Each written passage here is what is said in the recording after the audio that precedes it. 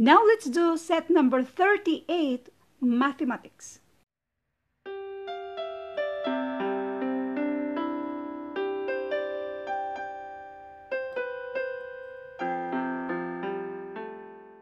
Question number 1. A safety box has 3 layers of metal, each of with a different width.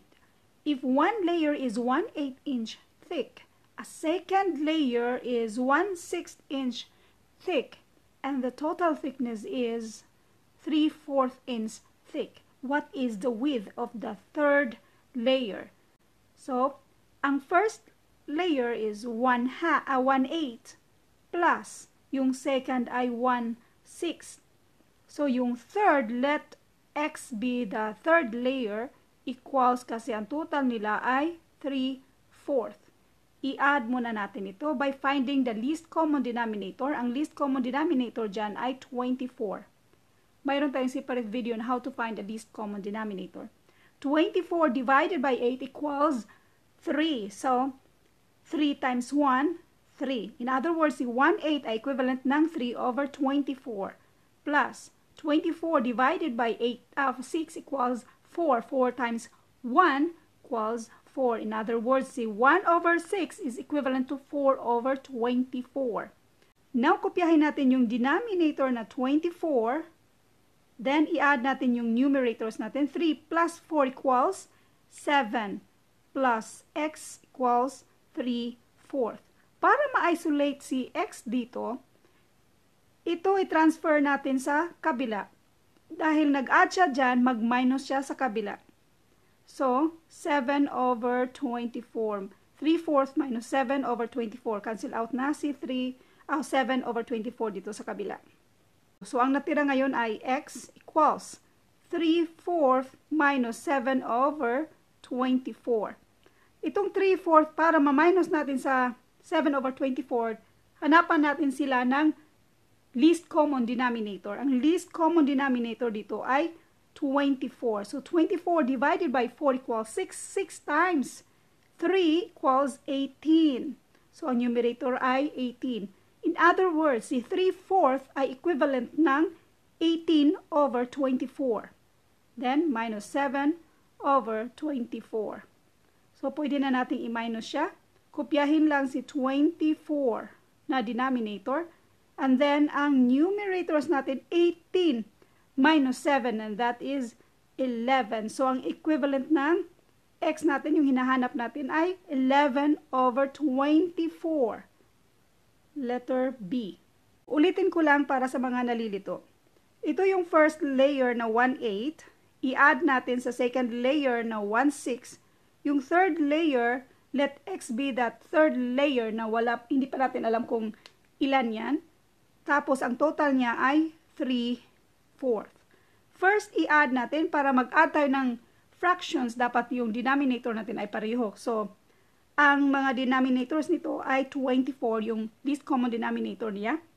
Para magkaroon siya ng denominator na 24, so, ang equivalent ng 1/8 ay 3/24. Ang equivalent ng 1/6 ay 4/24. So, ang total nito ay 7/24. Tapos, kopyahin si x equals 3/4. Tapos, sinatransfer natin ito sa kabila. Nag-add siya, so mag-minus siya sa kabila. Kaya, itong 3/4, but first, bago tayo mag-minus, itong 3/4, hinanapan natin ng, itong dalawa, hinanapan natin ng least common denominator para ma-minus natin. So, ang least common denominator niya ay 24. So, ang 3/4 ay equivalent ng 18/24. Tapos, nandito na minus 7/24. So, kinopya lang natin ang denominator. So, ang numerators natin ay 18 minus 7 equals 11. So, ang sagot dito ay 11/24. I-double check natin. Erase muna natin nito para may space tayo. So, ang first layer, 1/8 plus 1/6 plus yung third natin ay 11/24 equals 3/4. Hanapan natin ng least common denominator ito. Ang least common denominator nila ay 24.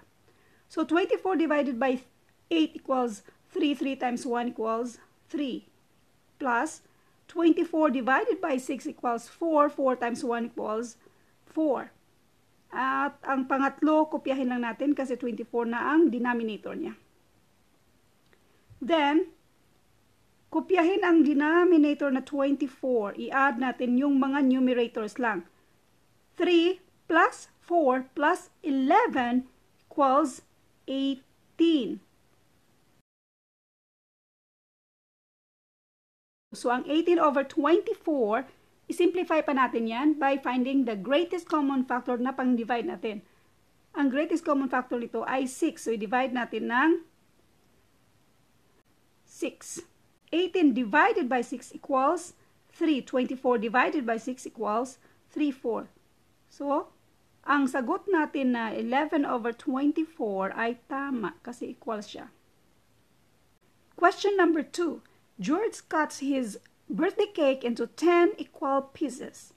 If 6 people eat a piece of George's cake, what fraction of the cake is left? Bali, 6 over 10. Yan yung nakain nila. Ang tanong ay, what fraction of the cake is left? So, 10 over 10 minus 6 over 10 is equals to 4 over 10. Ang 4 over 10, i-list pa natin yan by finding the greatest common factor, which is 2. So, 4 divided by 2 equals 2. 10 divided by 2 equals 5. So, ang sagot dito ay 2 over 5. Letter C. Although madali lang siya, pero para mas maintindihan sa iba, ang 10, yan yung total, yan yung denominator natin. If 6, 6 ang nakain, tapos ilan ang natira, yan lang naman ang tanong, ilan ang natira. So, kung 6 ang nakain sa 10 slices, so 10 minus 6, ang natira, 4. Yan yung numerator natin. So, itong sagot na ito, malist pa natin yan by finding the greatest common factor na 2. So, 4 divided by 2 equals 2. 10 divided by 2 equals 5. 2 over 5 ang sagot. Question number 3. A certain congressional district has about 490,000 people living in it. The largest city in the area has 98,000 citizens, which most accurately portrays the portion of the population made up by the city in the district. That means, ito ang total ng people living in it. Yan yung denominator natin, 490,000. Tapos yung numerator natin, yung 98,000. Para mas madali, i-convert natin into, or i-round off natin into 100,000 over 500,000. And this is equivalent to 1/5. Another way, isa pa, i-divide lang natin yan, yung 98, yung tatlong zero, huwag natin ng isali kasi pareho lang naman ang result niyan. So, ito lang. Ito yung decimal, lagay mo dyan. Tapos mag-add ka ng 0. 980 divided by 490. And that is 2. Kung i-multiply mo yan, 980. So, ito yung sagot, 0.2. 0.2, this is 2 over 10.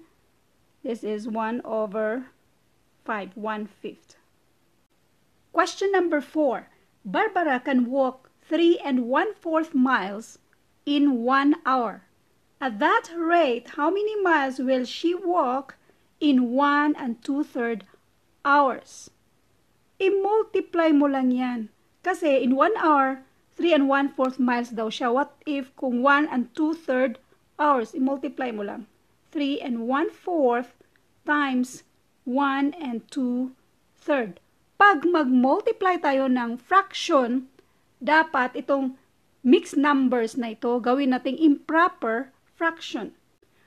4 times 3 equals 12 plus 1, 13 over 4 times 3 times 1 equals 3 plus 2 equals 5, 5 over 3.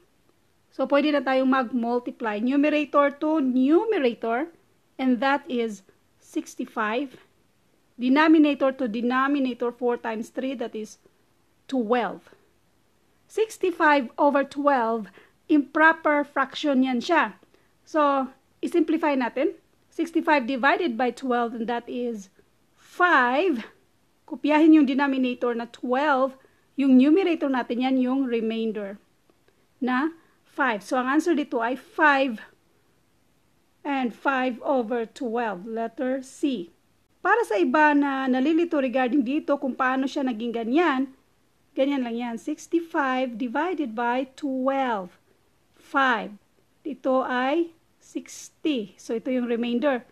Ito yung whole number. Ito yung numerator. Tapos yung 12, kopyahin lang denominator natin. Letter C ang sagot. Question number 5. 3 friends evenly split 1 1/3 pounds of peanuts. How many pounds will each person get? Tatlo daw sila. Evenly split. So, ibig sabihin, mag-divide tayo. Divided by 3. Mixed number itong 1 1/8. Gawin nating improper fraction bago tayo makapag-divide. 8 times 1 equals 8 plus 1 equals 9. So, 9 over 8. In other words, si 1 1/8 ay pareho lang sa 9 over 8. Divided by 3. Since division ito, itong 9 over 8, kopyahin lang natin si 9 over 8. Sa division maging multiplication at reciprocal ni 3 ay 1 over 3. So, pwede na tayong mag-multiply nito. 9 times 1 equals 9. 8 times 3 equals 24. So, ang 9 over 24, masimplify pa natin yan by finding the greatest common factor. Ang greatest common factor nila ay 3. So, 9 divided by 3 equals 3. 24 divided by 3 equals 8. So, ang sagot dito ay 3 over 8 pounds.